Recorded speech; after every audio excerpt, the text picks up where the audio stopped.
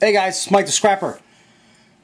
I got a request, or a few requests, on how to tell the difference between stainless steel and aluminum. Alright, I'm going to show you this mug. Kind of looks like aluminum, kind of looks like stainless steel. Put a magnet, doesn't stick to the magnet. Got a piece here, another piece. Again, doesn't stick. How can you tell the difference between these two? Here's a knife. It sticks. Now I'm going to show you what's the difference, how to tell the difference between stainless steel and aluminum with a grinder. Hey, if you have one of these grinders, perfect. You know a place that has a shop that has one of these. If you don't have one, this is how you test aluminum. This is how you test stainless steel. Now, I'm going to turn it on. I might have to yell a little bit. Alright, we're going to use the mug. We're going to put the mug here. See those sparks? That's steel.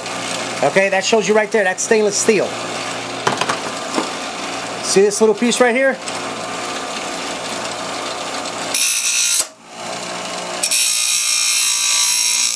No sparks? That's aluminum. Alright? The knife. Remember the knife that was magnetic?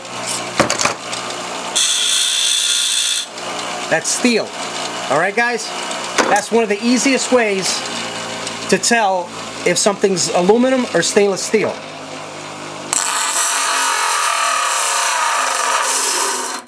See that? So the sparks, but it doesn't attract to the magnet. That's because this is non-magnetic stainless steel.